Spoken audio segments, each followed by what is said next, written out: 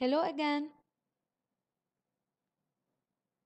We arrived to the classification of chemical synapses. In the previous video, we have explained that chemical synapses are the synapses where the cells do not touch. So the chemical synapses can be classified according to their structure or according to their function.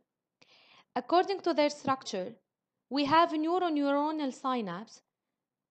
It's the synapse between two neurons, a presynaptic neuron and a postsynaptic neuron, as you can see here in this photo. We have always a presynaptic neuron that emits the message and a postsynaptic neuron that receives the message. So the terminal buds here of the presynaptic neuron synapse with the dendrites or the cell body of the postsynaptic neuron. Also, we have neuromuscular synapse, a synapse between a neuron and a muscle cell. As you can see here, the synaptic knobs of the neuron connect with the muscular cell.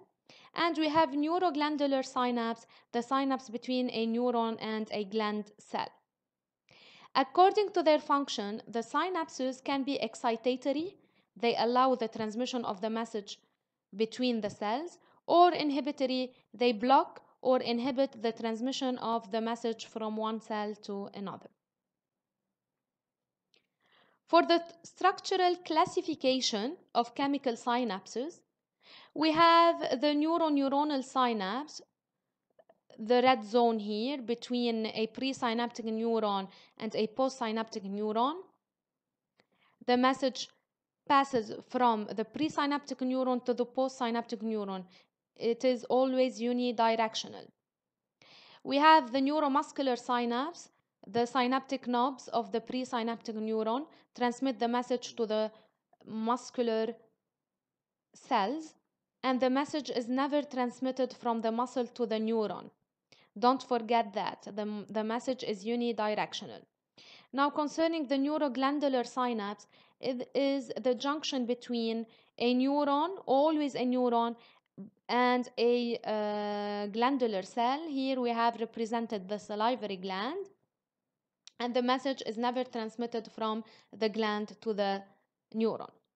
The neuromuscular synapse and the neuroglandular synapse are called neuroeffector synapses because they are synapses between a neuron and an effector organ. Concerning their functions, the excitatory synapse is the synapse in which the presynaptic message or action potential triggers an action potential in the postsynaptic cell. So this synapse allows the transmission of the nervous message.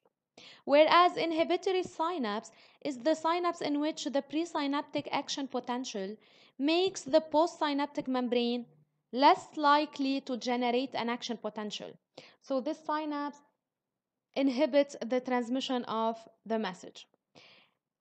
The functioning of excitatory synapse and inhibitory synapse will be explained in the next videos. Now, concerning the structural aspects of a chemical synapse, the chemical synapse is also called electrochemical synapse because it associates an electrical phenomenon, which is the arrival of an action potential, with a chemical phenomenon, which is the release of chemical molecules to permit or to allow the transmission of the message from the presynaptic neuron to the postsynaptic cell. So the synapse always consists of three elements. The presynaptic element, which is always the synaptic bud of the neuron. The presynaptic element is always a neuron that emits the message. In this neuron, we have synthesis and storage of chemical molecules or neurotransmitters. We have also the postsynaptic element that receives the message emitted from the presynaptic element.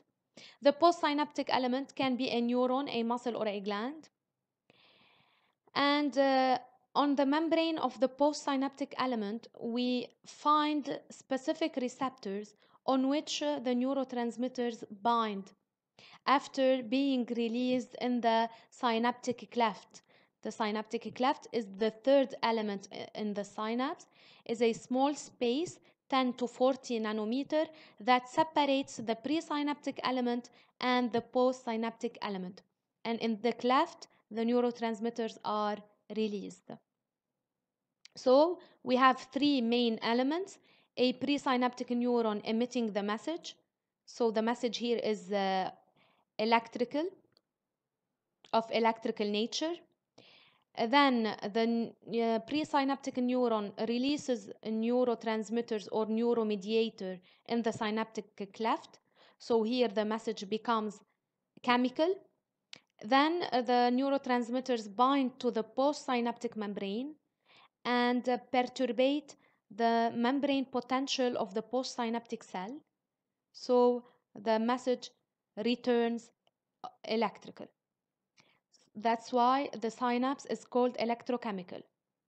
The message starts electrical, it is transformed into a chemical message, then into an electrical message again.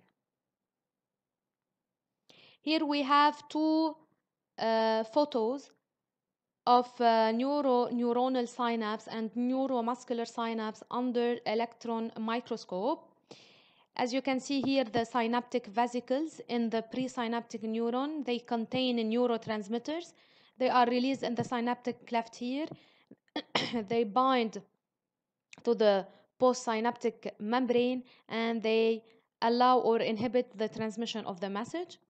And here we have the postsynaptic muscle membrane and the presynaptic nerve cell containing or filled with the neurotransmitters vesicle, and we have the synaptic cleft here.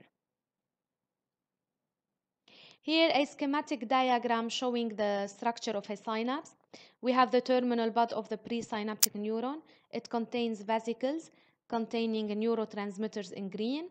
We have the synaptic cleft, and we have the receptors here coupled to ionic channels in purple on which the neurotransmitters will bind. As you can see here in light purple, we have voltage dependent ionic channels, mainly Ca2 plus ions channels in the presynaptic membrane. Why do we call these channels voltage dependent? Since they open under the action of an action potential. So when an action potential arrives to the terminal bud of the presynaptic neuron, it allows the opening of Ca2 plus channels and the entry of Ca2 plus inside the neuron.